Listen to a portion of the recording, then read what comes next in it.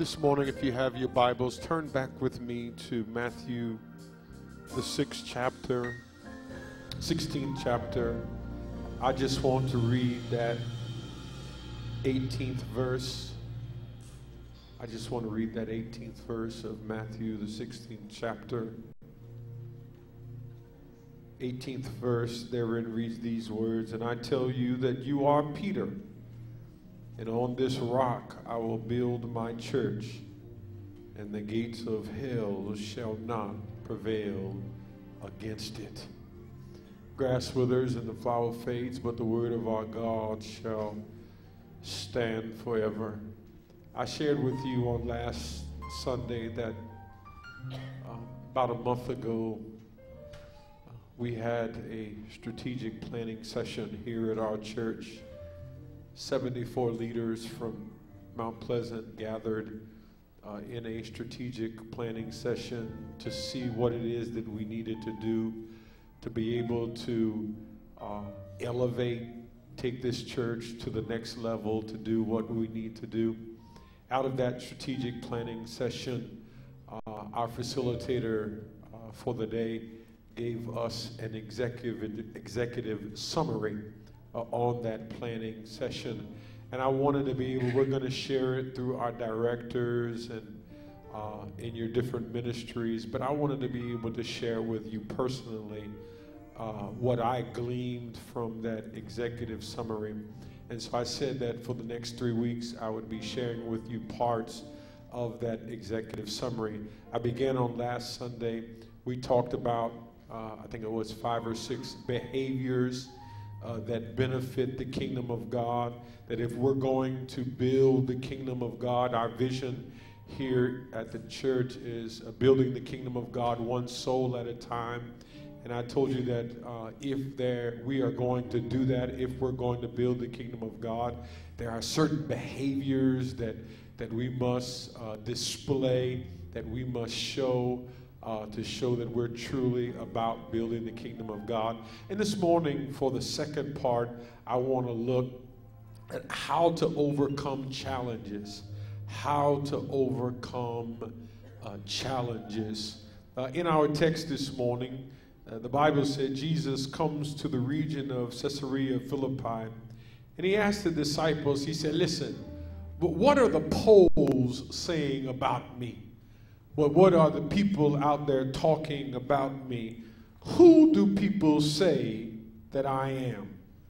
They replied, "Some say that you are John the Baptist.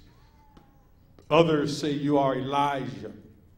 Others say you are Jeremiah, or maybe one of the prophets."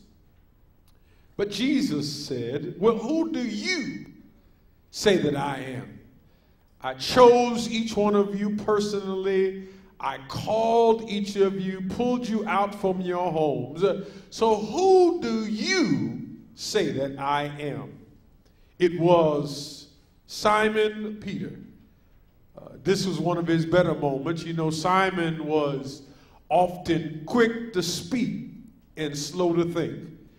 He often put his mouth in motion before he put his mind in gear. Simon oftentimes just started talking without thinking. But this one time, Simon says, "Thou art the Christ. You are the Messiah, the Son of the living God." Jesus replied, "Blessed are you, Simon, for this was not revealed to you." You couldn't get this in a classroom. You couldn't get this by knowledge. He said, "Simon, flesh and blood has not revealed this to you." He said, "But my Father in heaven." And this 18th verse was our foundation this morning. He says, "And I tell you that you are Peter, and on this rock, on me, I will build my church." And here it is, "and the gates of hell shall not prevail against it." Now notice, Jesus did not say they wouldn't try. Somebody will catch that when you get home. He did not say you're not going to have challenges, you're not going to have difficulties, you're not going to have problems. He said the gates of hell shall not prevail.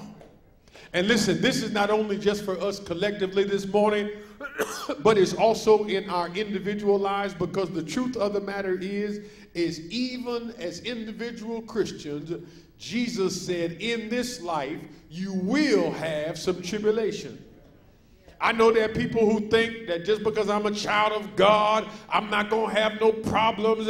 I'm not going to have any issues. Listen, don't believe that lie. Don't believe that lie. The truth of the matter is even as children of God, in fact, more so as children of God, because once you give your life to Jesus, there is an X put on your back. But the good news this morning, Jesus said the gate of hell shall not. See, that's our joy. That's your reason to shout, that no matter what you're going through, no matter what you're dealing with, you win in the end. The final word says it's going to be all right. And so the church is no different, because we're in the church. See, the reason the church is because people who are sinful, messed up themselves, all of us are sinners saved by grace. And so since and just think, bringing all them folk together, you are going to have challenges. But the good news is that no matter what our challenges are, the Lord has said he can work it all out. And so we talked in our strategic session about some challenges that Mount Pleasant faces as we look to elevate. That's a word we'll be talking about a lot in 2020, is elevation, about elevating to where God wants us to be. And we talked about what are some challenges to us elevating. And we talked about a few of them: resistance to change, lack of working together, not embracing the digital age, not thinking outside the box, afraid of change, a fixed mindset, a lack of faith. These are all challenges that we talked about. But the good news is we also talked, and we spent more time talking about solutions than we did challenges. Amen. Because I don't know about you, but I believe our God is a God of solutions. That's why he says weeping can endure for night, but what joy comes in the morning. That's the solution. The solution is that no matter what your problem is, your challenge is, God has already provided for you a solution to your problem. And so often we spend so much time talking about we are reactive instead of, I wish I had somebody here. Instead of being proactive, instead of saying, okay, what are some solutions that God has given us to face any challenge we may meet?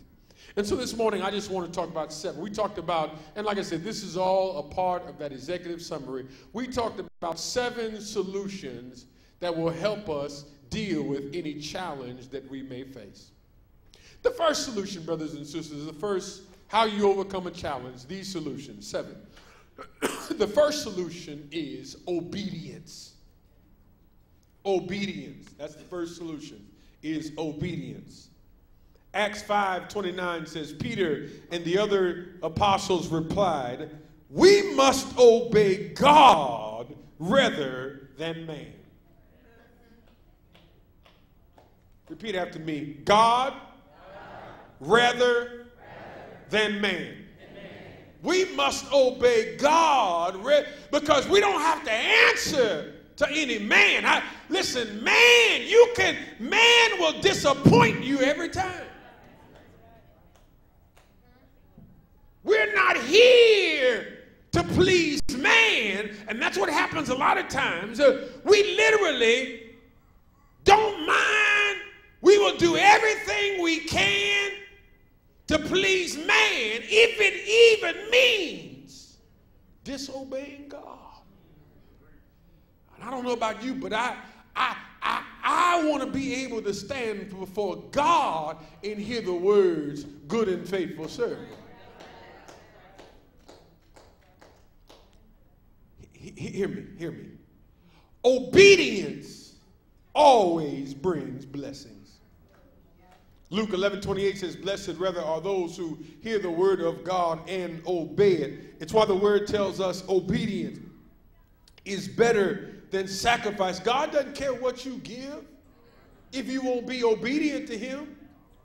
God, well, Lord, I do this, and I do this, and I do this, and I do this, and I sacrifice my time, and I sacrifice, but are you obedient unto him? That's what God cares about. That's why the word says, whatever you do, work it all with your heart as working for the Lord, not for human masters, since you know that you will receive an inheritance from the Lord as your reward. Don't you know that if you would just make up in your mind to be obedient, that God has a reward for you, that whenever we are obedient to him, obedient churches are blessed churches.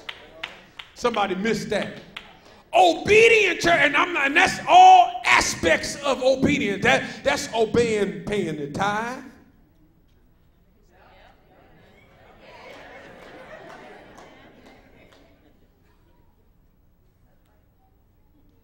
God rewards tithing churches. Tithing churches don't have to worry about what it's going to cost to elevate, what it's going to cost to go to the next level, because they have been obedient to him, and because of their obedience, it sure got quiet. Time you talk about money, get quiet in the church. Don't you know Jesus talked about money more than anything else? Oh, y'all are a hard crowd. We're going to overcome our challenges. We got to make up in our minds that we're going to be obedient to God, God's word, God's order.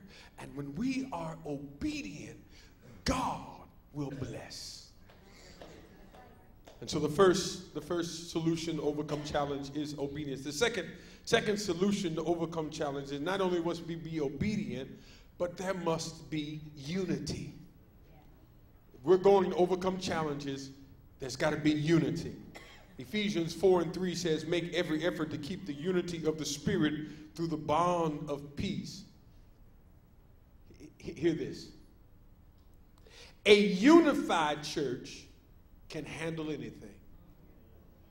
A unified church can handle anything. When a church is unified, even when challenges arise, even when challenges show up, a unified church understands that upon this rock, a unified church understands that my hope is built on nothing less than Jesus' blood and righteousness. A unified church understands is that if we are together, nothing can stop us. Spirit-rooted, Christ-manifested, truth-cherishing, humility-loving unity is designed by God. See, this is why unity is important. Because literally, the church, the purpose of the church is to be a witness into the world and to show God and to give God the glory. That's literally why we're here, so that the world can. That's why Jesus, remember when he told Peter, upon this rock I'll build what? He said, my church. He didn't say our church. He didn't say our church. He said, upon this rock I will build my church. I don't care. Listen, I don't care. And I probably got more keys in that. I got more keys to this church than anybody. I got a master key. I got key to this door, to that door. You know what? It don't mean one thing. I wish I had somebody here. He said, upon this rock I will build my church. And so if it's his church, we got to be under. That's why, listen, that your house is what? Your house. In your house, it's, no, you, How many folk in here let children make rules in?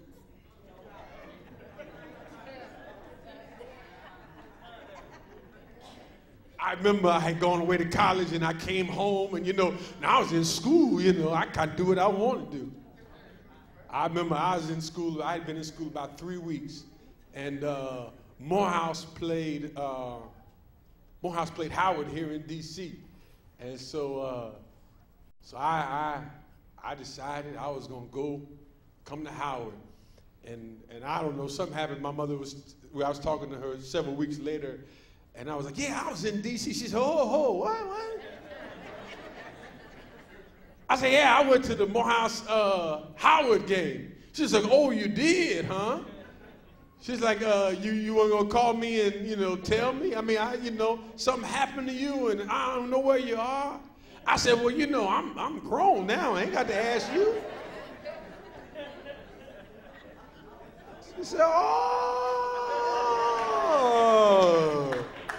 you grown now. All right. Well, the next time you need some money, with your grown self, you, instead of calling me, you need to call your grown self. And then I went home that summer. I went home that summer, and I'm grown now, I ain't got no curfew at school. That means I ain't got no curfew here. I came strolling up in her house one morning about 3:30 in the morning. I come strolling up in the house. Next morning, she came, she said, oh, come sit down at the table. I said, come on, have a seat. She said, let's go ahead and get this over with right here, right now. She said, now listen. I know you were in school and you done smelled yourself a little bit and you think, you think you're going, but let me tell you something. As long as you in my house,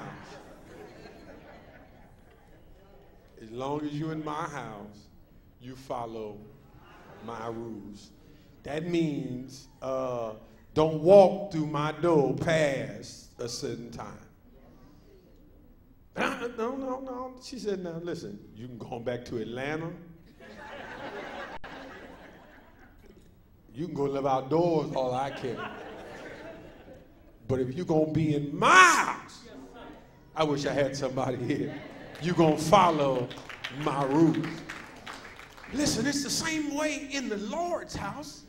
If Jesus said, upon this rock I will build my church. That means that it ain't for us to make up the rules and do what we want to do, how we want to do it. We got to follow the word of God. And the word of God says you've got to be unified. If you're going to be a part of the body of Christ, you got to be brothers and sisters in Christ. And we can't do it whatever all kind of way we want to do it.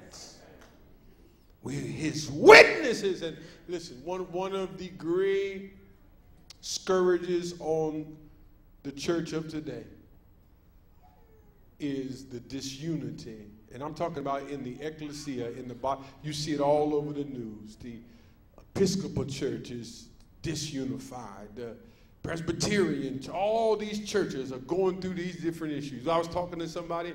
We wonder how come we ain't got no power. There are, just in Black Baptists, there are 5 different Black Baptist conventions. Started off as one, but over the years we've split 4 times. And then we call ourselves, and how do you think that makes God look? How do you think that makes Jesus look? He said, upon this rock I'll build my church, and we can't even come together as brothers and sisters in Christ. The solution is to be unified. The third solution, remember how to overcome challenges. Obedience, unity. Number 3 is we've got to be guided by the Holy Spirit. We got to be guided by the Holy Spirit. In everything that we do, we've got to let the Spirit guide us. And what I've learned is if you let the Spirit guide you, you can't go wrong. If you let the Spirit guide you, let the Spirit lead you, I'm a testimony that the Spirit will never lead you down the wrong direction. But I wish I had somebody who could be honest. Every time you tried to do it by yourself, every time you tried to do it your way, you led yourself down a wrong path. Romans 8 chapter says, for those who are led by the Spirit of God are the children of God. Stop calling yourself a child of God and you got to have it your way. I wish I had somebody here.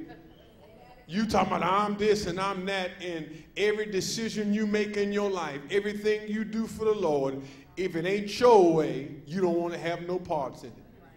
And see, this is what I've learned. This is what I've learned. This is why we are so adverse to being guided by the Holy Spirit. Because we are afraid of where the Spirit might take us. Remember where it says, the thing about the Holy Spirit is, you know not which way it's going. You don't know how it could just go anywhere. Thou knowest not the way that it goes. And see, when you give yourself over to the guidance of the Holy Spirit, you don't know which way the Spirit is leading you. And see, that, to some of us, that makes us uncomfortable, because you know how we are. We're one of those people. I got to be in control. I got to know which way I'm going. You can't just tell me go somewhere. I need to know the directions. I need to know who's going to be there. I need to know what we're going to do when we get there. I wish I had somebody here. We got to be in control. But when you make up in your mind to be guided by the Spirit, listen, that means the Spirit will lead you down some paths that you may not be able to see down, but that if the Spirit is say go that way, you got to go that way. I told you last Sunday, you remember it was Paul who wanted to go to Bithynia because, see, that's where the big lights were. It was going on in Bithynia. There were people, and Paul was a preacher. You know, we preachers, we like crowds.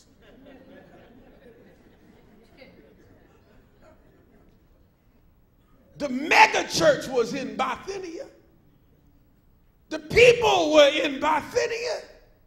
And here the Spirit, the Bible says, but the Spirit suffered him not. And instead of sending him to the mega church,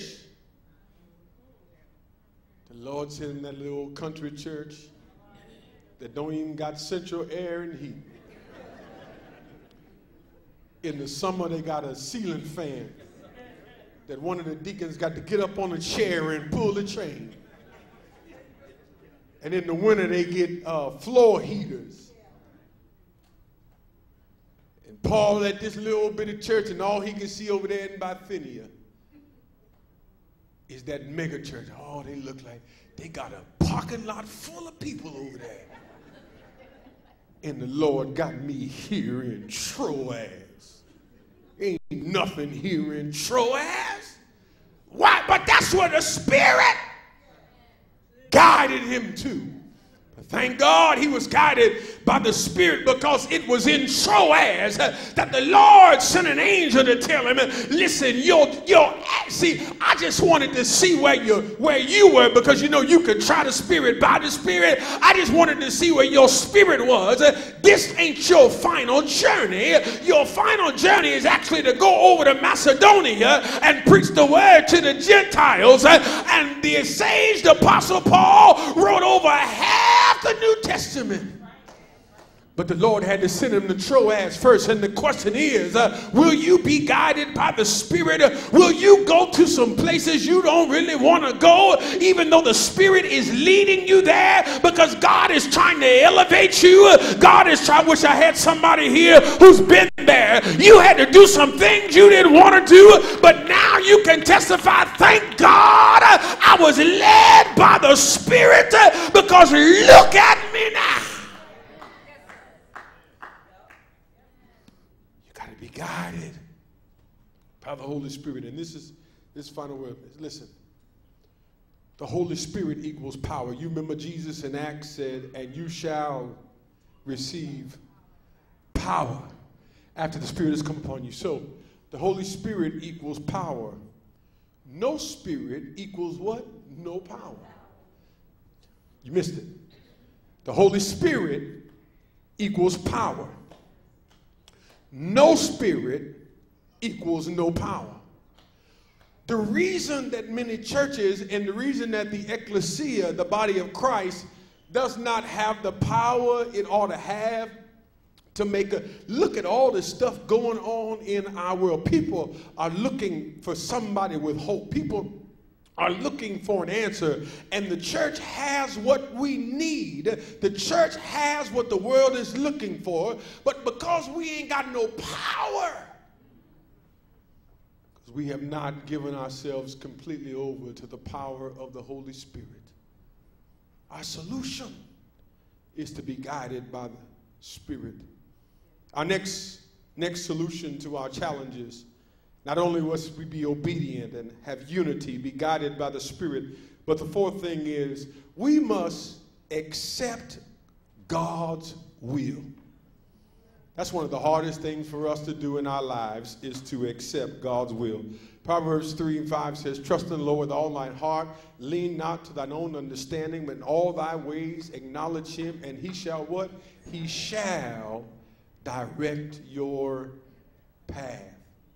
We got to get to a place in our lives that we accept God's will. Even as a church, God has a plan for each and every person sitting in this sanctuary this morning. In fact, God has you here in Mount Pleasant for a reason. It's up for you to fulfill your purpose, to figure out why it is that God has you here and what can I do to make sure that I'm walking and talking and living in the will of God. And see, what you got to get in your mind, that his plan is bigger than my plan. That his plan is better than my plan. That his plan makes more sense than my plan. Because see, what happens too often is we think our plan outweighs God's plan. But anybody here can be honest. Listen, God can see some stuff I can't see. God knows some things I don't know. I don't care how educated you are. I don't care how much money you have in the bank. I don't care what kind of clothes you wear, what kind of car. Listen, God's plan will always be bigger than your plan. That's why Paul said, press on toward the mark. You got to keep pressing and accept where you are and who you are. And even though it may not make sense to you, accept God's will. There's some preacher here this morning who will be honest, they ran from it for a long time. But it wasn't until they accepted that this is God's will for my life. And see, what happens is when you start accepting God's will, then God begins to elevate you, and you begin to do things you didn't even imagine yourself doing. You ask yourself, how in the world did I get where I am? It's because you accepted God's will for who you are, and God began to push you.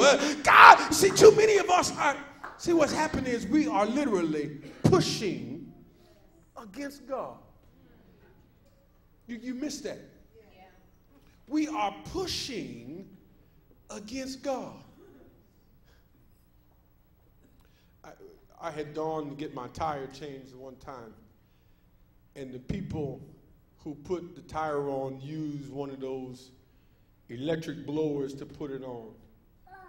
And the socket was so tight. I mean, I sat there and I tried and I tried and I tried.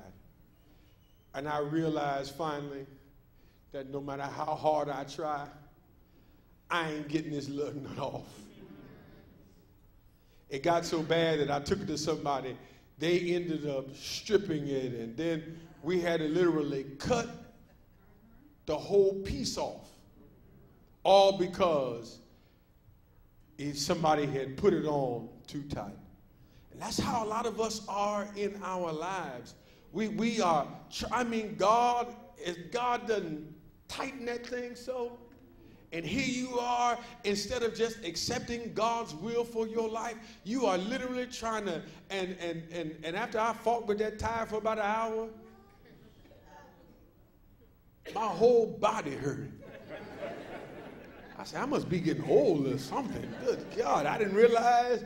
I mean, literally, when I was doing it, I didn't feel nothing. But when I finally got in the house and sat out, I said, Lord Jesus. My body hurting from my pinky toe to the top of my head. That's how it is when you fight against the will of God. Listen, stop boxing with God. Your arms ain't long enough. You're going to lose every time. You're going to lose every time. Just accept God's will for your life. And the sooner you accept God's will for your life, the sooner you will be in a position to have God begin to elevate you, to take you not where you want to go, but to take you to where God wants you to go. If we're going to overcome our challenges, we must accept God's will. But the next thing, if we're going to overcome our challenges, not only must we be obedient, not only must we be unified, we must be guided by the Spirit. There must be an acceptance of God's will. But the fifth thing is we must have a growth mindset. I've been in church pretty much most of my life. And one thing I've come to realize is that some people are content with where they are, and they really don't want to grow. They'll tell you, listen, I don't need all, I'm fine right where I am. And there are people in church, they don't want more people. They don't want a family life center. They don't want to do this. They don't want that because, no, we all right just where we are. Listen, you can't have that mindset. In fact, 1 Corinthians 3:6 says, I planted, Apollos watered, but God made it grow. Paul said, I planted, Apollos watered, but it was God who made it grow. You see, what we got to understand is we are not in control of the growth. Our responsibility is the planting and the watering.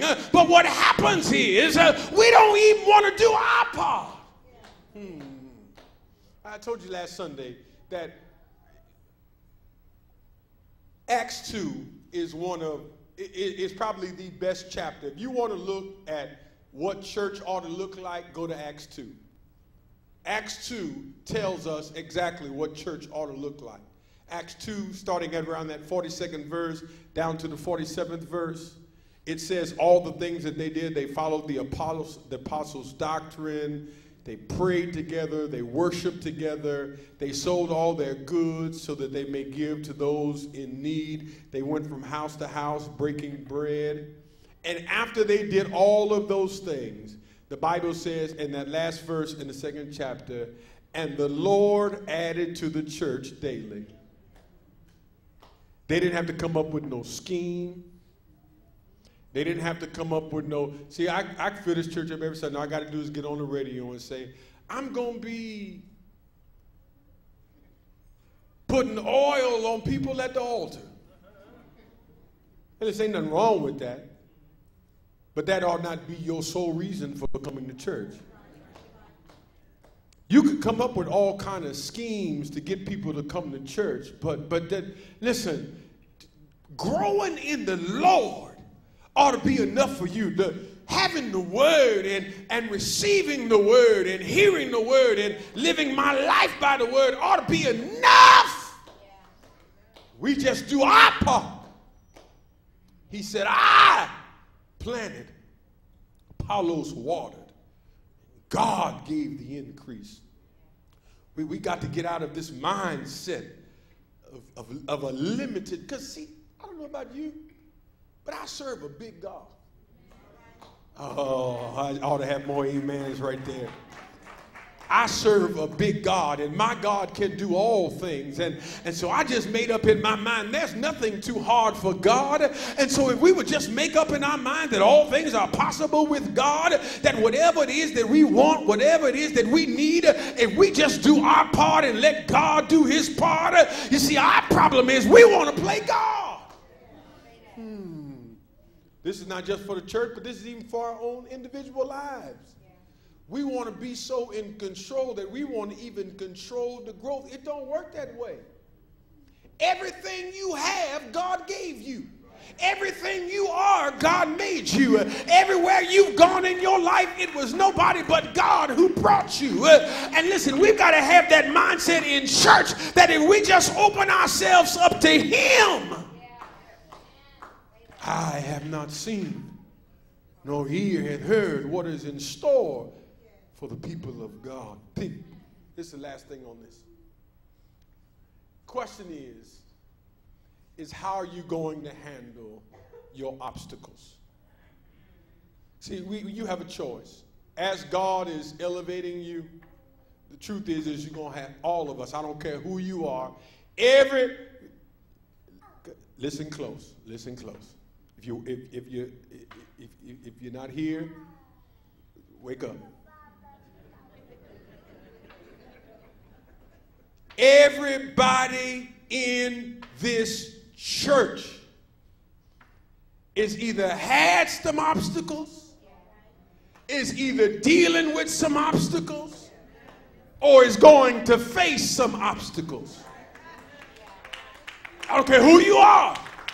All of us have to deal with some obstacles.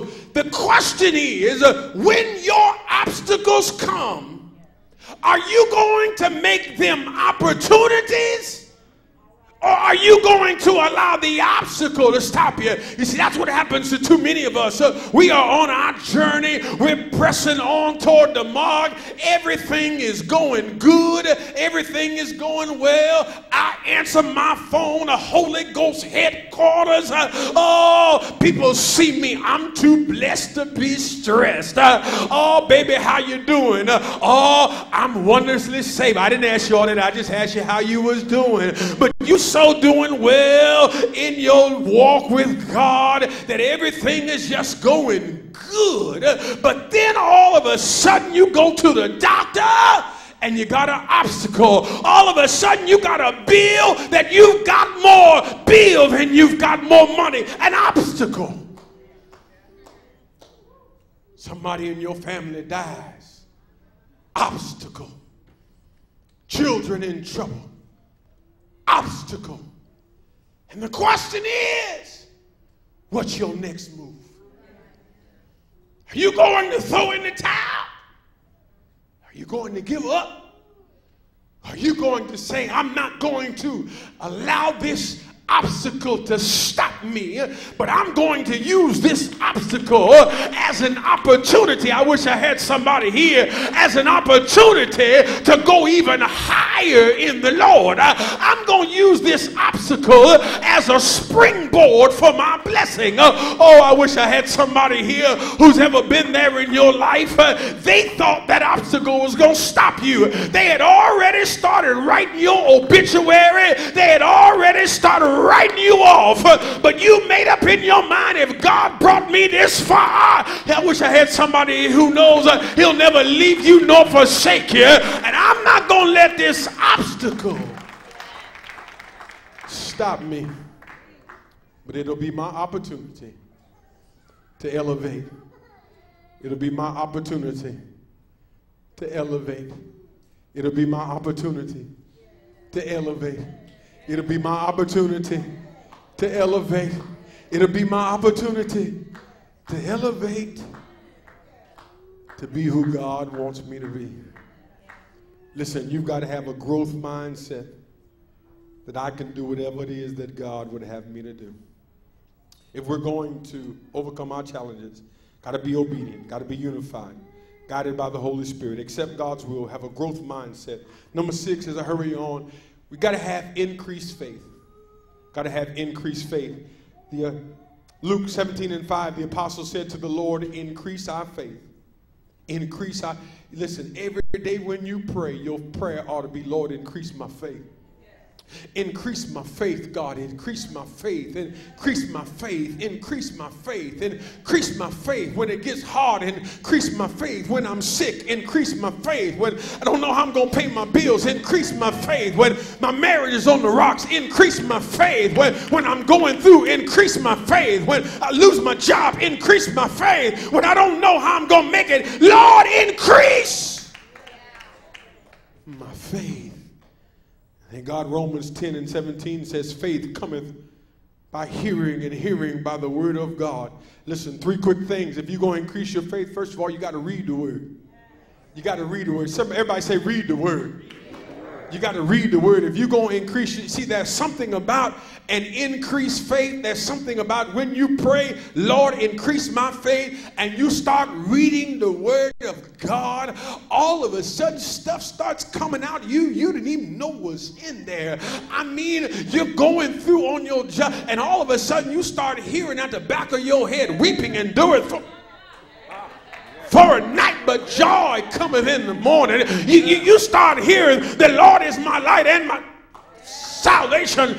I wish I had somebody. You start hearing, I can do all things through Christ Jesus. You didn't even know, but you started getting serious about reading the word. And every time you had a problem, every time you had a challenge, the word just started coming out. I wish I had somebody here who knows the more you take it in, the more it comes out in your life.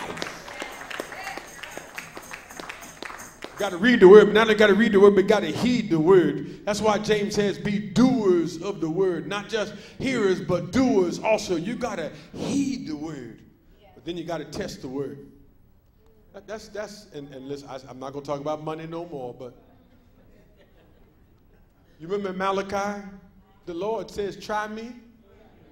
He said, that's all he said, try me. He said, you know what's written. I've told you what's written.